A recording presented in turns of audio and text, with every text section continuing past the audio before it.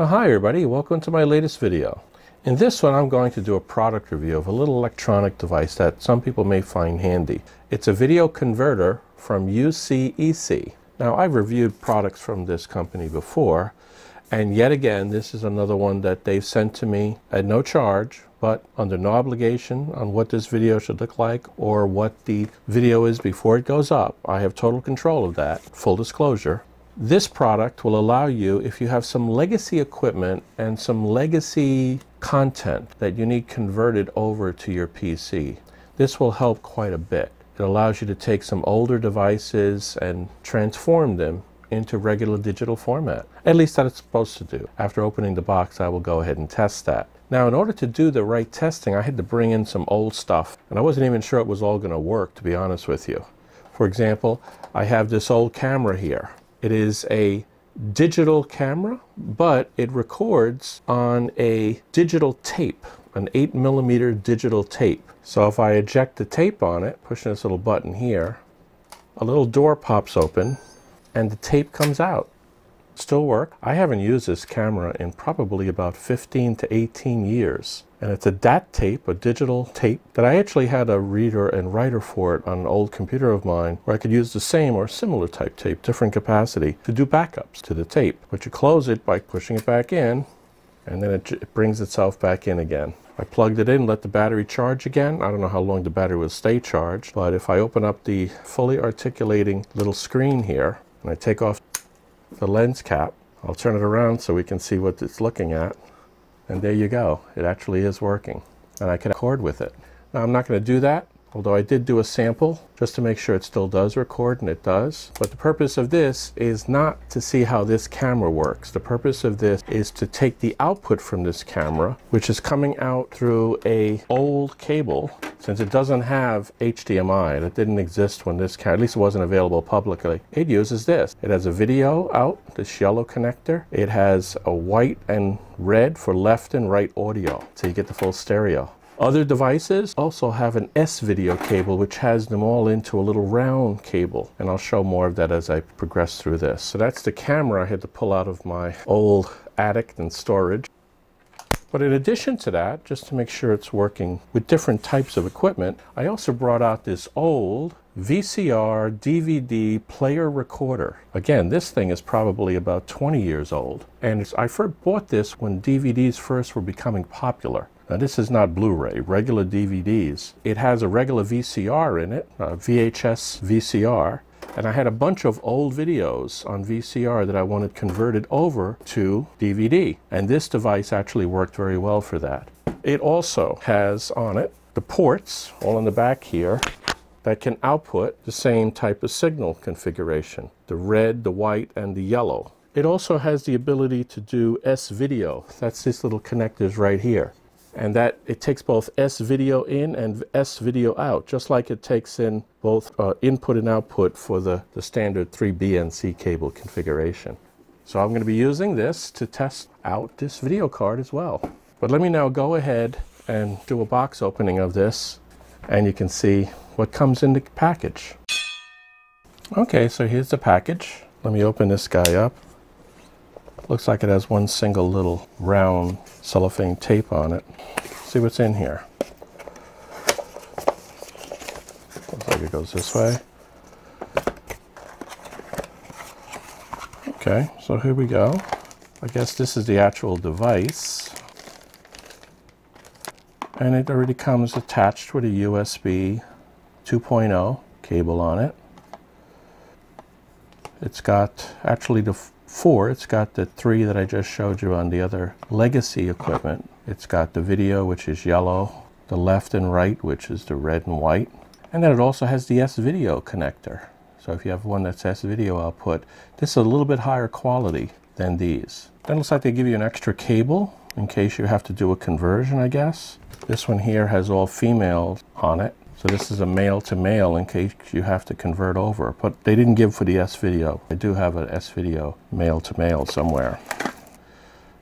What else we got in here? We got a warranty card. We got some software, some video conversion software. I'm not sure if I'm going to need that. I'm hoping this is plug and play, and I'll plug in a device and it'll output directly to USB. but we'll find out. And then it's got an instruction booklet. I'm going to check to see if they have one online as well, because I don't like to have these small ones. I like to have the bigger ones. And then that's it. So anyway, that's what's inside the box. Let me go ahead and hook it up and see how it works. Okay, now we're ready for a little bit of a test here.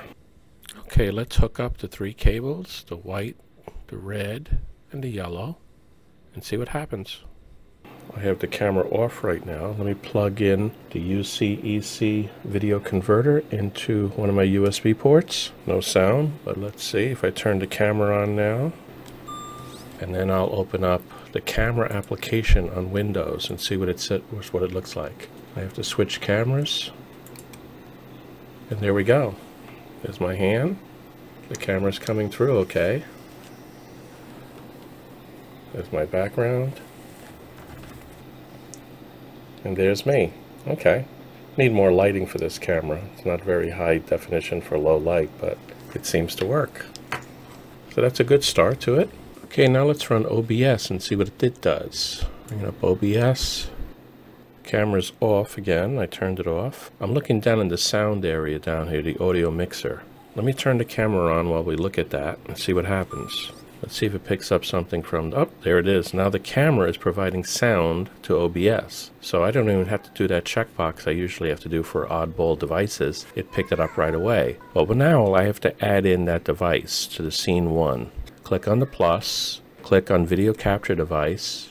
I'm not going to give it any particular name, but I'm going to say OK to this. Okay, it always defaults to the 4K 60. Let me change that to, oh, here it is, AV to USB 2.0. Say OK to that, and there we are. We popped up in a little window. It's watching my hand. My fingers are clicking. Let me open this up a little bit here. We can see a little bit better. And now if I take it and I do the same test we did before, I can come around. We look right at myself this time. And there I am. Okay. So it's working through OBS just fine. And it's connected to the UCEC video converter card. Very nice. Okay, let me try the VCR now. Let me see, I can move this around any way I want actually. That's a normal feature of OBS. Let me unplug the camera and plug in the VCR.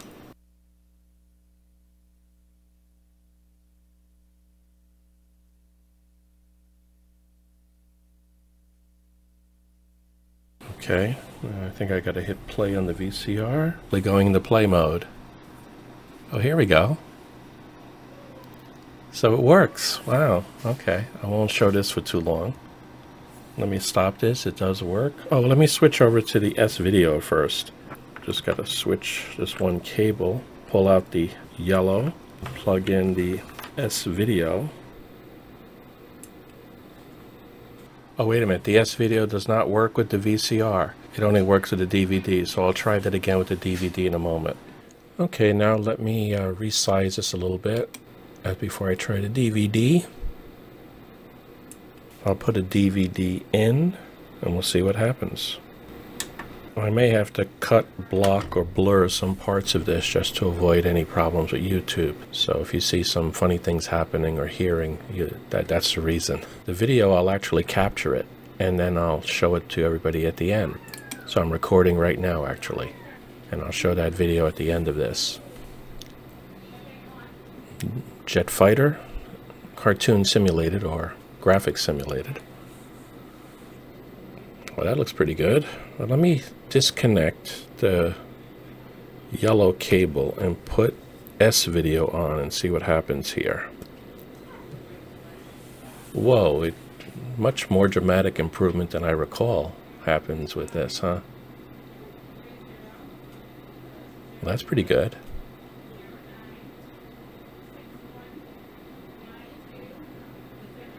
Okay, so you're not going to hear sound now because I have it blocked off and just using the sound from my microphone. But when I play it back, you'll be able to hear the sound. I think that's good enough right there.